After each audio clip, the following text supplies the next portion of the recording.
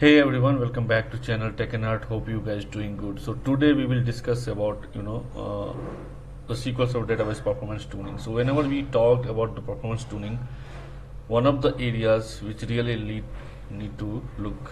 Okay. So before starting the session, I would request on each and everyone, please watch the complete video and also please share to others. Okay. Please visit the channel playlist where I have uploaded more than 200 videos which can help you to day-to-day activity. Okay, so whenever working on the performance tuning, one of the areas, the long running queries against the database really need to look, right? So you have to identify which queries which is consuming from the running from the past couple of hours, and what are the things going on against that query. Okay, so that really need to figure out in terms of wait type, in terms of IO performance, in terms of query tuning and all. So you have to keep some kind of reporting query in handy, so whenever you execute the query and get the output data very quickly. So if this query is going to help very much, let me execute and then we'll explain.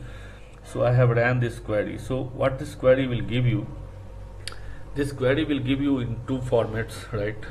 So here you will give me this along with the session ID and the start time. So the query which is running from the past how many hours, you will get the details from here, and along with that have many details which can help you to work on the performance tuning. What type of query is running, what are the wait types against that query, what are the command, you can get it in this command column, and the last wait type and all, wait resource, if any kind of wait resource.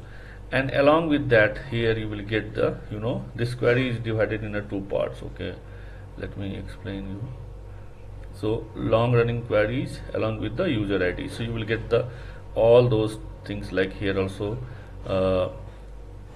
the logical read in details things. Here you will get the logical reads, writes, elapsed time, SQL statement, command text, command, everything in a one place you will get. This is very much helpful query. Okay, yeah, as this is my lab system, so no much update here, but you try it. I will give this query in a description, use that.